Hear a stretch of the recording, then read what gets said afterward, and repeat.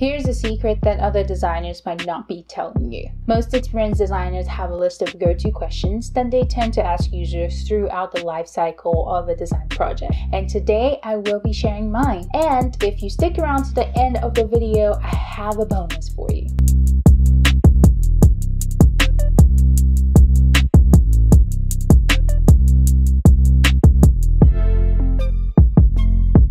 The design process can easily be broken down into 5 main phases. You have to understand or empathize, you have the define phase, you have the ideate, you have the build or develop, and you have the test phase. But today I will be consolidating this down to 3 main phases, which are discovery, build, and validate. The discovery phase is focused on expanding one's knowledge of the user problem and building empathy for the user.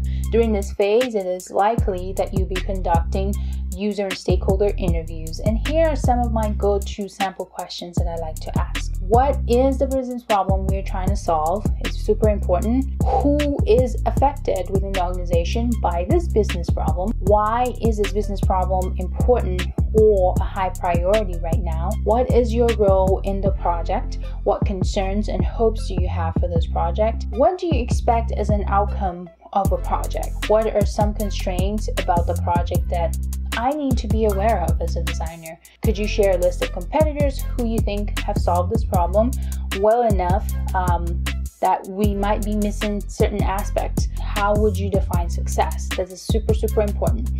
Who are you solving this problem for? Who else should I talk to understand the problem space? And can provide more feedback?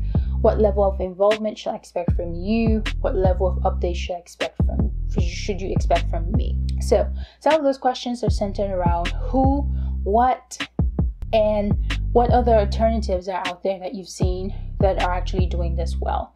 Can we take a look at them? And then also, what level of involvement should I expect from the stakeholder, and should the stakeholder also expect from me? And let us define what success looks like. So those are the type of questions that I tend to ask when I'm doing stakeholder interviews. Now, transitioning to the users, the following are a list of questions that I like to ask. So tell me about what your day-to-day looks like. Walk me through how you would perform a certain action. What is your ideal workflow? What workarounds have you created to make the product work for you? What do you like about your current workflow? What do you dislike about your current workflow? Have you used other products to try and solve the pain point? If so, what products and why those specific products? If you could change one thing, what is it that you would change to make it easier for you to use our product instead of what you're using right now? How often do you perform a certain task? How much time do you spend performing a certain task? How do you currently perform? Insert whatever task name that is. These questions are kind of centered around, it's a mix of discovery questions as well as usability testing type questions, where we're focused on the user, the environment, how they see our product, how they perceive it, what alternatives and workarounds they've created, what is that one thing that if we solve for today will convince them to use our product. That is kind of like your key to know this is that one thing that's really important to this user, and if we solve it, that user could potentially become a fan and be willing to pay top dollar for us to solve it. So, and even though this is discovery phase, you could be running discovery exercises on an existing product or just a product idea. Next, the build phase. This phase is focused on creating a prototype based on outcome of the discovery phase. In this phase, you should already have a prototype and are likely going to be on the lookout for some type of usability issues. So here are some of the questions that I like to ask. What do you love or hate about this particular workflow, this particular product, this particular interaction? What pain points do you experience from your interaction with the prototype? In what ways would you say the prototype has addressed or did not address your initial concerns? What is missing from this prototype that will make the workflow easier for you? How do you foresee this prototype getting incorporated into your day-to-day workflow?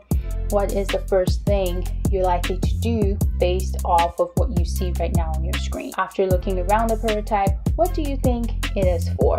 walk me through how you would perform insert specific action. And then a follow-up that I like to ask, how easy or how hard or how difficult or how unclear this particular task was for you. If you did, perform this task, how would this affect your workflow? And then other things that may come up around observation. It's like, I noticed you did X when I asked for this. How did that make you feel? If you have a magical wand, what's the first thing you would fix? So if you notice, some of those questions are kind of centered around scenarios or workflows when it comes to the prototype that you've built, and then walking users through that, or letting them walk you through and uncover some of those usability issues that might be hidden within your prototype to help them uncover more user pain points that you may not have known if you didn't ask those questions. And a lot of those questions tend to be open-ended to create more conversation as opposed to yes or no. So next, the validation phase. By now you should have a live product that users are using and potentially have some analytic tool that has been installed, and you're tracking some of that data. Now in this phase, I'm particularly focused on product improvement type questions and exploring new opportunities. So here are my go-to questions. While you're going about your day, you notice X happen. What's the first thing you would do? Talk me through your process. Tell me about the last time when you performed and insert whatever specific action it is there.